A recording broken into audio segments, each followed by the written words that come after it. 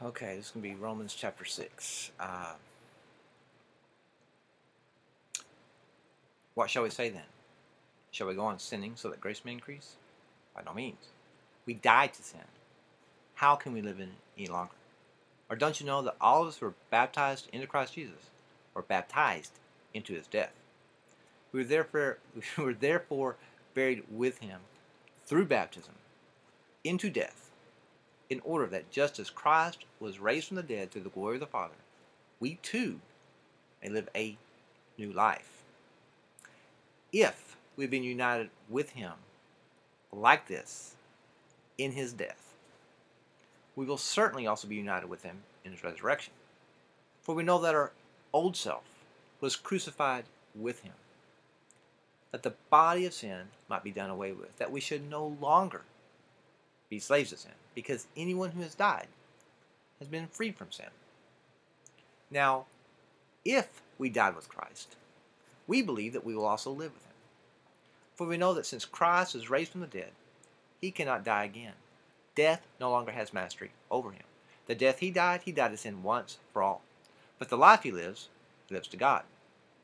In the same way, count yourselves dead to sin, but alive to God in Christ Jesus. Therefore, do not let sin reign in your mortal bodies, so that you obey its evil desires.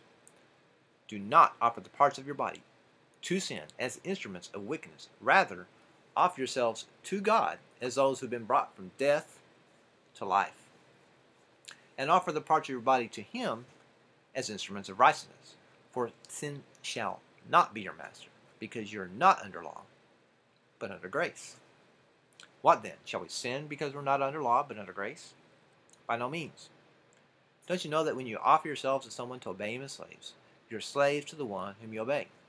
Whether you're slaves to sin, which leads to death, or to obedience, which leads to righteousness. But thanks be to God that though you used to be slaves of sin, you wholeheartedly obeyed the form of teaching to which you were entrusted. You've been set free from sin and have become slaves to righteousness. I put this in human terms because you are weak in your natural selves. Just as you used to offer the parts of your body in slavery to impurity and to ever increasing wickedness, so now offer them in slavery to righteousness leading to holiness. When you were slaves of sin, you were free from the control of righteousness.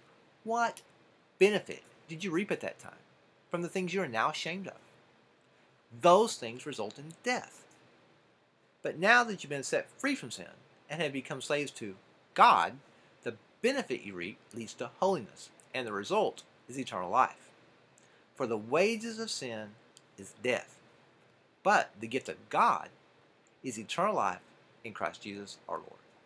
Romans 6.